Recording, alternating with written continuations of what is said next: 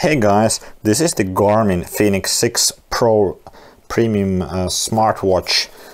I've been using it for some time now already, but I repackaged it for you to see what is in the box. So in watch mode it has a 14-day battery life, in GPS mode 36 hours. This is the kind of medium size watch. The case size is 47 millimeters. And the display size 1.3 inches, the total weight 81 grams.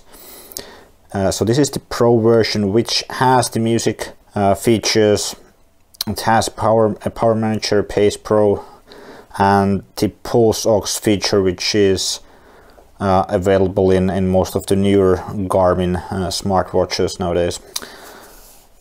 The packaging looks really great, and the smartwatch does as well. So let's have a look into the box.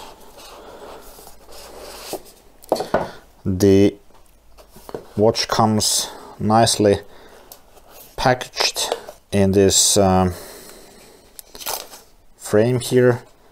It would be off, but I didn't reset the watch for this video, so you would need to power it on and then connect it to your smartphone. There's also a charging cable here. So the charging cable has a USB connection, and then it has this connection which is typical for the Garmin smartwatches. I'll show you the connector on the back of the watch in a moment. There's also the Fenix 6 series manual and some important safety and product information.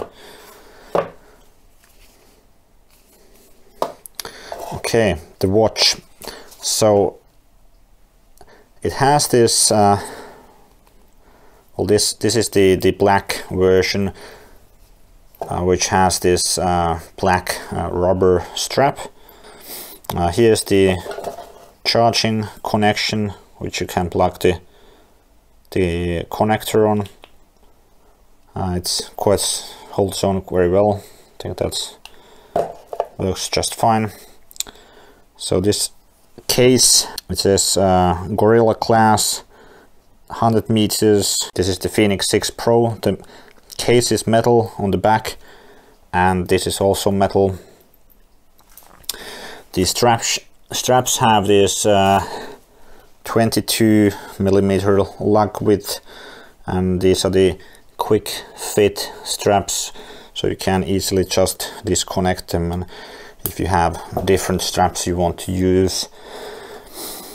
The buttons are very sturdy and work very well, but I was already a bit used to wearing watch with the touch screen, and this Fenix 6 Pro does not have a touch screen, or none of the Fenix 6 lineup watches have a touch screen, and that's of course intentional, and that's why it has a bit more buttons.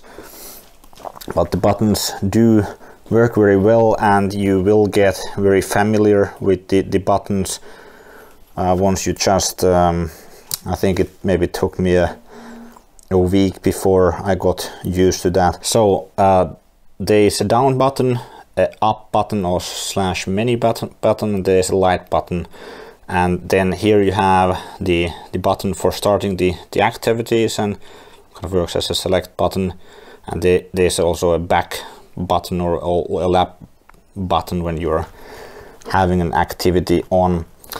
So by holding the menu button, you get into the menus, and the configuration options on this one is, I mean, they are enormous. It's impossible to go through all of that in a short period of time. There's with the down button you get to the stats or things which you have configured here into the menu. I have the respiration, the temperature, which is measuring the temperature on the watch. So for example, if I'm doing an activity and my skin temperature goes up, then the watch will show a higher temperature. This is the weather information, then there's a sunrise information, there's a compass, and just moving that around it does move. This is the, of course you can also select this and go, so this is my VO2 max measurement, training status, last activity, notifications, Spotify, barometer, battery, health stats, heart rate, sleep, and you can edit and add stuff in, and I mean, the functionality is enormous and you can do very many things with it. I think the build quality of the watch is excellent, and I have been very happy with the watch. So the watch does come in different sizes.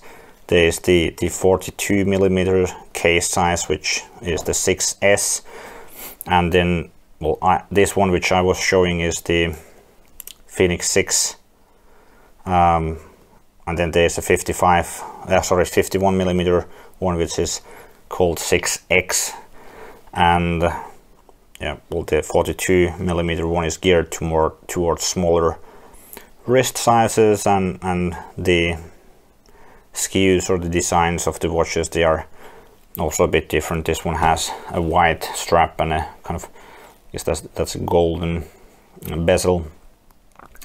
And then there's the sapphire version, which has a sapphire glass on it, and then there's the solar version, which has additionally solar panel on it for some additional charging. If a touch screen is important for you, bear in mind that this one does not have a touch screen, but pretty much everything else what you would like to have is on the watch. And not having a touch screen is actually great if you're swimming or in the pool. The buttons work a lot better, or if you're doing a workout and you're sweating a lot and the humidity is high, the touch screens don't work that great. So and the design is very rugged.